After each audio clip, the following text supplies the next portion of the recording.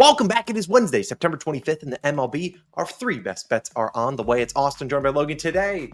Joined by your guys' favorite special guest. Get it out, Logan. The Broom is here. A 3-0 sweep yesterday, and all three winners were pretty easy. We had Nationals plus 1.5. Great call, Logan. Nats covered, and they didn't even score a single run. Great job, guys. Thanks for nothing.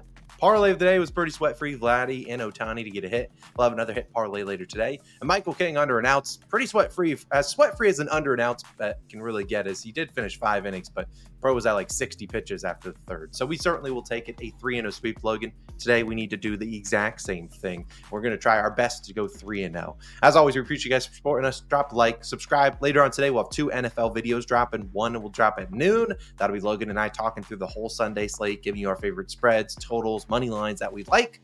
As always, if you want to go check that out, like I said, 12 p.m. Eastern time today. We'll talk through every game. It's a little bit longer video, but we timestamp all the games. So if you're curious how we feel about your favorite team, certainly tap into that. And later tonight, we'll have Thursday night football video. Cowboys, Giants, our best bets over there. But you guys came in for MLB picks, and we need to lock in. First pick of the day, no surprise, the parlay of the day is back. Yesterday, Odds Checker did a little bit, a long time to post it. It was just the hit parlay. I don't know why it took a long time to edit it, but either way, it'll be live down below in the pinned comment in the description, and we tweet it out as well. So it should be live. I don't know what time. Yesterday it took a while, but normally they're quicker on it, normally around 9:30 to 10 a.m. Eastern time. Tap into that will be another 2-leg hit parlay.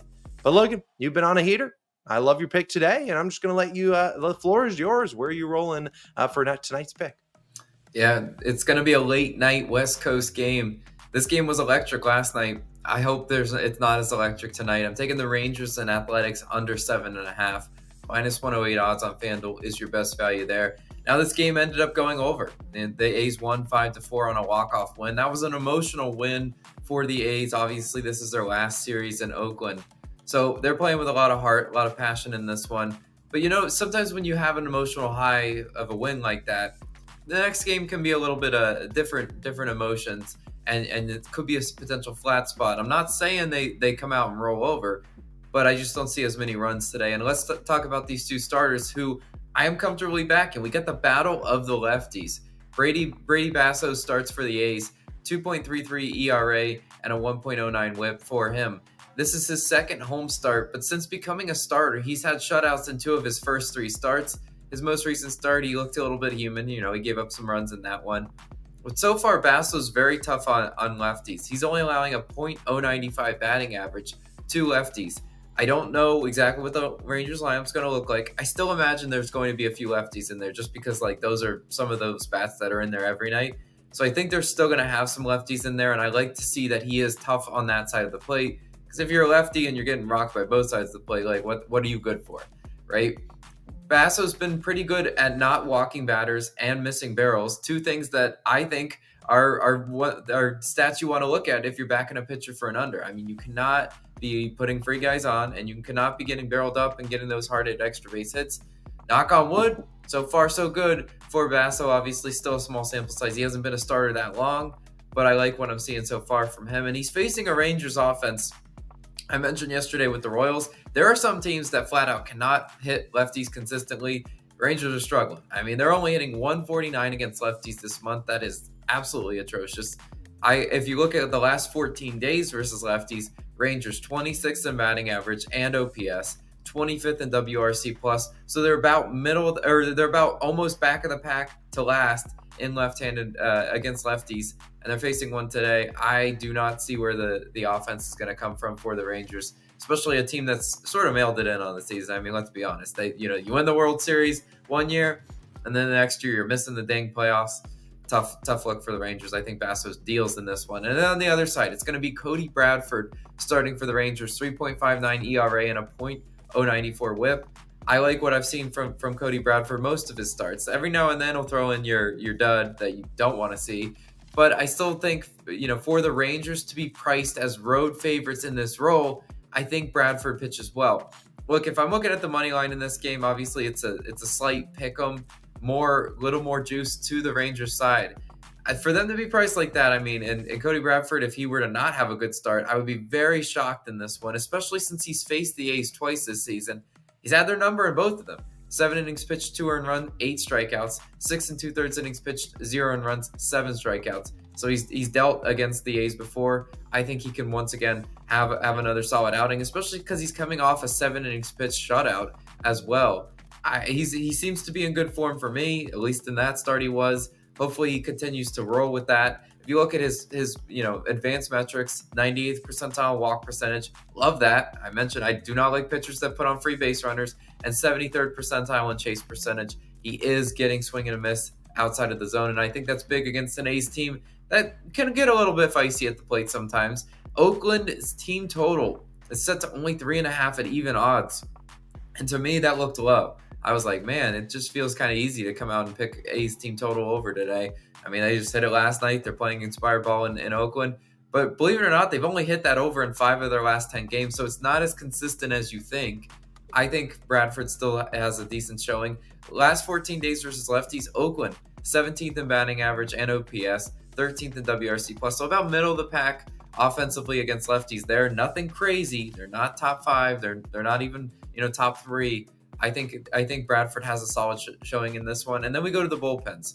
I'm hoping and praying Bradford can give us 6 solid innings, maybe even 7. That would be cool. But Rangers, 30th in bullpen ERA. Oakland, 16th in bullpen ERA. Yeah, I mean, the Rangers bullpen, bad. There's nothing else I could possibly say. If the Rangers bullpen scares you that much, you can take the first 5 under, but it can't be me taking the first 5 under. I've had terrible success in first 5 totals this season, so I have just given up on them. I read the full game line. It's set low, but I believe it's set low for a reason. I think we see a little bit of a pitching duel in this one. Give me the under in that Oakland game. But also, you got a team total for us. Where are you going? Yeah, Logan's rooting for no runs late. I'm going to be rooting for a lot of runs late. So you have a little bit of a compromise late on in the evening, because I'm going to another late night game. I'm going to the Arizona Diamondbacks. I'm taking their team total over 4.5, currently -125 on Fanatics. I want to say FanDuel and DraftKings were -130. So not a big difference here. We needed the D-backs to put up 5 runs today. I considered full game team total or full game over. But when I look at this Giants team, they're coming off scoring 11 runs. They're coming off hitting 5 homers yesterday. Normally teams that just happen to swing for the fences and everything went right yesterday, the next day they come out flat. They're facing Zach Gallen, a guy that has had their number. At least he threw 6 no-hit innings the last time you saw them, I believe early into September or in August. I don't trust him at all. You've seen the Giants offense. I feel like this could be a final score of like 6-2. And I'd be kicking myself if I took the full game over, whereas I could have just taken team total with the D-backs, just what I'm going to do.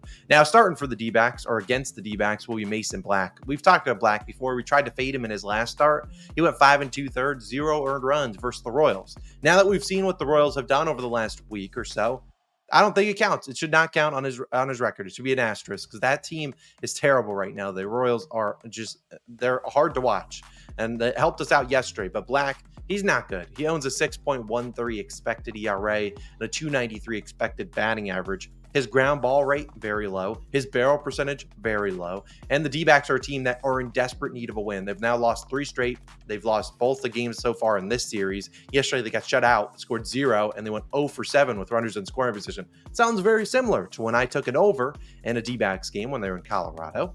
They did nothing for me. They went, I don't know if it was 0 for 7, identical to that, but they sucked with runners in scoring position there. What happened the next game? We took their team total over, and they hit it in the second inning. They scored 6 runs. Now, that's in Colorado, sure, but they've been one of the best offenses in September, averaging the most runs, or at least they were most runs per game prior to yesterday.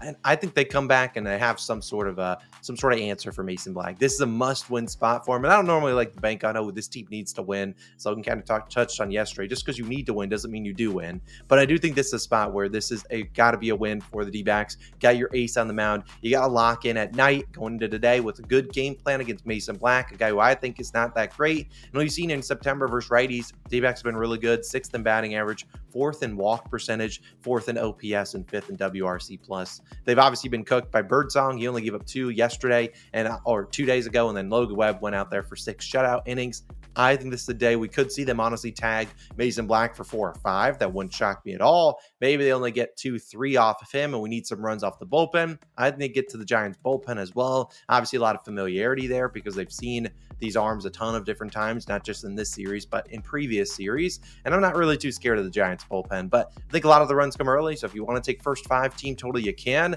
I just, like Logan has had terrible success with first 5 totals. I've had terrible success with first 5 team totals at 2.5. Feels like they always give me 2, and then in the 6th inning, they give me 3 runs, and that doesn't help me. So, and in this case, would help us. They only want to score 2 through 5 and then pour it on in the 6th. Go for it. I really like the D-backs on the team total today. I don't mind him on the money line or the run line, but I don't want to trust their pitching. Zach Gallen, when I back him, he has his worst stuff ready. He's like, "Ooh, Austin's backing me. I got my nice meatball fired up. Nope, I'm out. Give me the D-backs. Just give me their team total over 4.5. The full game goes over. Cool. I only need the home team to put up some runs tonight. So those are our favorite picks today. Let's try to bring out the brooms once again. D-backs team total over 4.5. Logan's pick, Rangers A's under 7.5. And then our parlay of the day, once it is live, will be live down below in the pinned comment in the description. Logan and I are going to go choose our favorite 2 hitters. Each get a hit. Yesterday, sweat free with Vladdy and Ohtani. We'll see what we cook up today for y'all, but definitely check it out. Pinned comment and description. And when our 2 NFL videos are live, I will link them on the screen for you guys to check out. Have a wonderful Wednesday. Let's bring out the brooms, and we'll see you guys back tomorrow with some more picks. Peace.